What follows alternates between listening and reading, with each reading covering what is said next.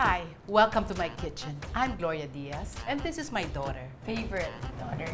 Ava. My mom and I have a lot of differences, but one thing we do have in common is our passion for cooking and fitness.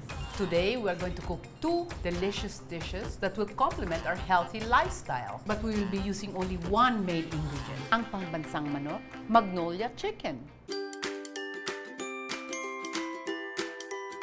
Ava and I will be cooking our favorite classic Filipino dishes. But of course, we'll be adding our Diaz twist. I will be cooking the unforgettable tinolang manok. Me naman, I'll be cooking my take on the classic chicken arscaldo. So, shall we start? Yes, but Mom, remember, you might be the queen of this household, but I'm the queen of the kitchen. Of course. Well, let's see. I'm adding a twist to mine. I'm adding dilis to mine. What's your twist? Here's my secret ingredient. Tatanghon? Yes! Actually, I really like that.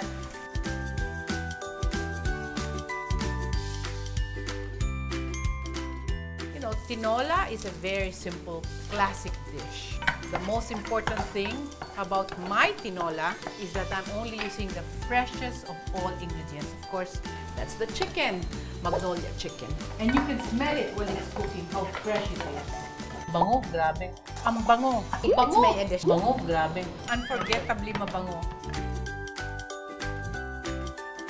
I prefer actually white meat because, I mean, you know me, I'm very healthy.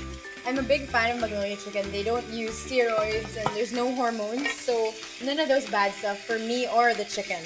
I'm gonna add some rice. Can you pass me some of the rice? Dapat may assistant ka eh. It's you, hello. I told you, this is my kitchen.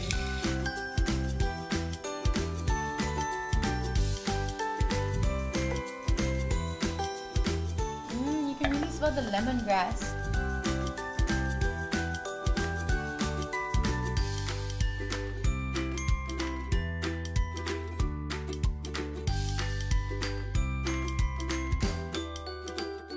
I think this is good.